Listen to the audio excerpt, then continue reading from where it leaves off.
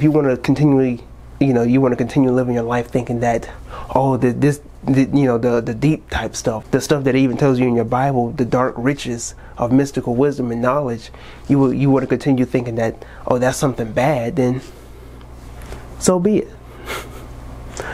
So be it. If you feel that getting to know yourself in the way that the Most High or the supreme intelligence of this universe has made you to be, if you think that's bad, then you just continually living your life the way that you always been living your life. But you have to ask yourself some questions, and that's something that the church does not want you to do, is ask questions. They do not want you to ask questions. You never asked who made the Bible. You never asked who in the hell is Jesus. You never asked where did Jesus come from? Where did these Bible scripts come from?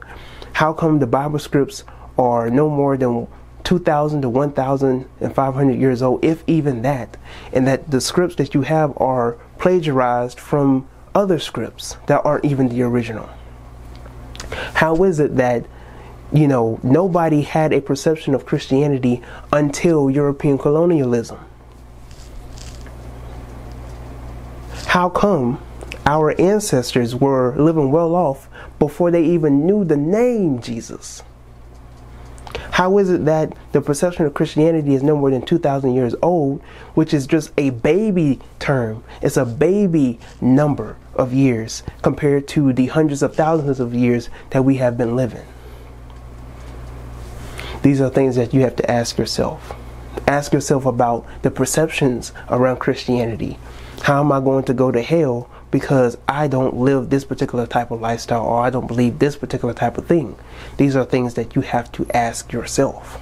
How is it that this person going to hell because he doesn't believe in Jesus, but he believes in another specific type of way of living, but his principles are just in the same alignment as mine? These are things that you have to ask yourself. And this is when you get into the perception of omnism. This is why I am the Omnist Rone. Omnism is when you study all aspects of truth. Because truth is not expressed in just one way. It's expressed in a variety of ways. So Christianity, Judaism, Islam, Confucianism, Hinduism, Buddhism, Taoism, so on and so forth. You have these spiritual systems that are created in which people are trying to search for God. They don't realize that these are just different curriculums in which truth is expressed in order for you to know yourself. That's all it is. Me, Omnist, is no more than being called a scientist.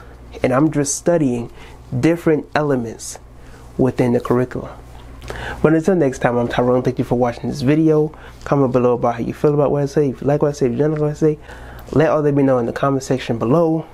Comment on this YouTube channel. Subscribe to my YouTube channel, share this video with other people. Until next time, I'm Tyrone, and I am out.